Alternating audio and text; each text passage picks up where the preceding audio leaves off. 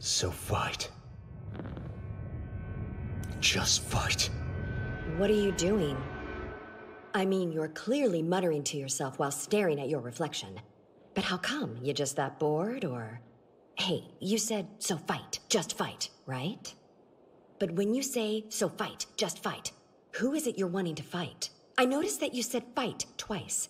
Does that mean you'll fight 2 fights, or 1 fight with 2 rounds?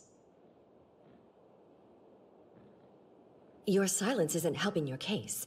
I mean, why would you talk to yourself but then ignore another person? This doesn't seem normal at all to me. I've never chatted up my mirror before.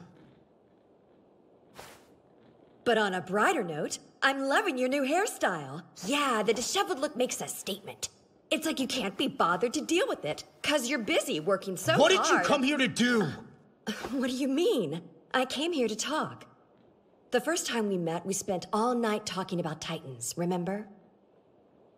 Though looking back, I guess you just listened, as I rambled about my research. I had faith in you. I trusted that you would never sacrifice Astoria.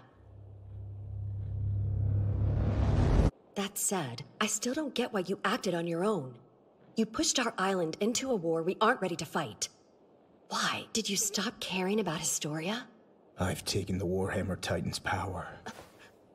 Its hardening ability allows me to build structures from thin air, or carve them into earth and stone.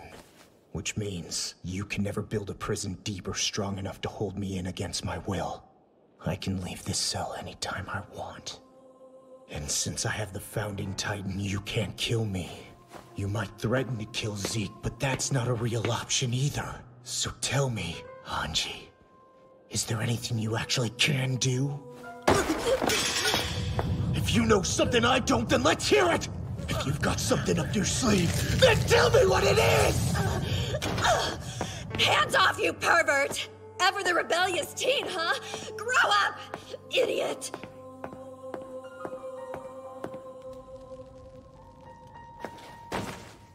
Irvin, this is the one time you bet on the wrong horse.